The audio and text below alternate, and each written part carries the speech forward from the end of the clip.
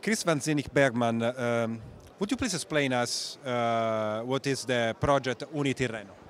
Yeah, so Unitirreno is a new subsea cable project connecting Genoa to Mazara, Rome and Sardinia. It's a high-capacity cable, 24 fiber pairs on the Genoa-Mazara trunk, and a design capacity of 480 terabit, which right now is the largest capacity cable in the world. So we have a world record for now.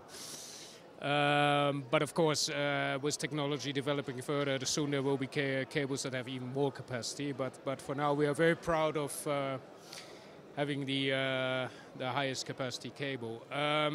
It's being built. What is happening right now is that the marine survey is taking place. So the ships are determining the route, and the cable will be operational in 2 years from now, in May 25.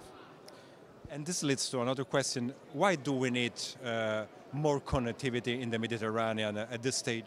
Yeah, so what you see if you look at the map in the Mediterranean with all the submarine cables is that right now there's a high concentration in Marseille. Marseille has been very successful over the past 15 years to attract a lot of cable investment, data center investment, and they came from nothing. They are now the seventh largest hub in the world in terms of traffic.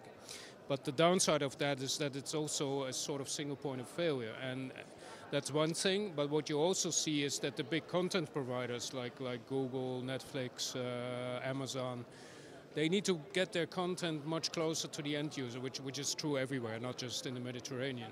So you see that more and more data center investments are being done in the whole region, and you see other hubs emerging now as new data center hubs, like, for example, Barcelona, Genoa, Rome.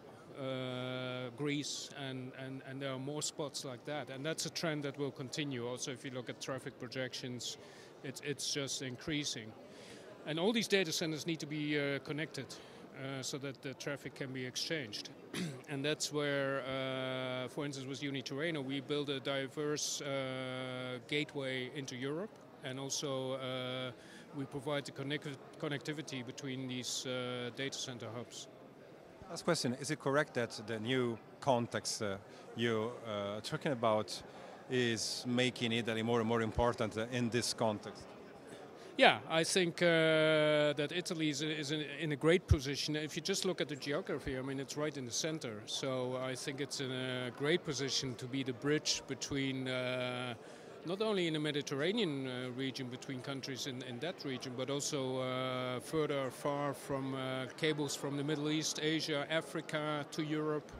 I think Italy is in a very good position, but it needs to be developed.